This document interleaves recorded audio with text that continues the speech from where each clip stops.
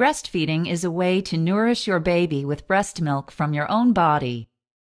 Breast milk is produced in mammary glands.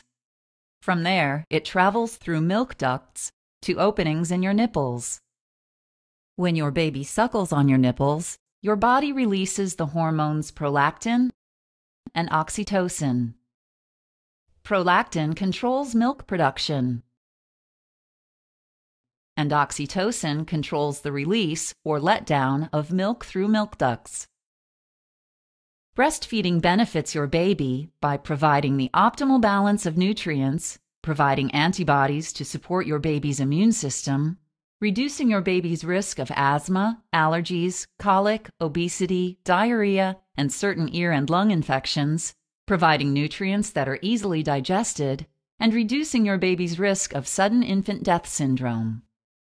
Breastfeeding benefits you by giving you a convenient, inexpensive way to nourish your baby, helping you lose excess body weight, helping your uterus contract after delivery, and increasing the bond between you and your baby.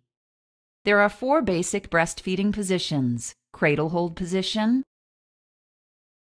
side lying position, cross-cradle hold, and football hold.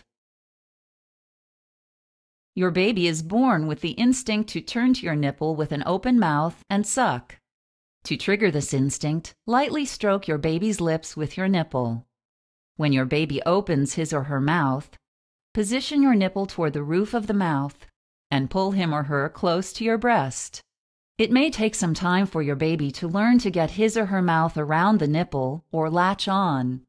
When properly latched, your baby's mouth will cover your nipple and most of your areola, the darkened area around your nipple. Your baby's lips will curl out and his or her nose will touch your breast.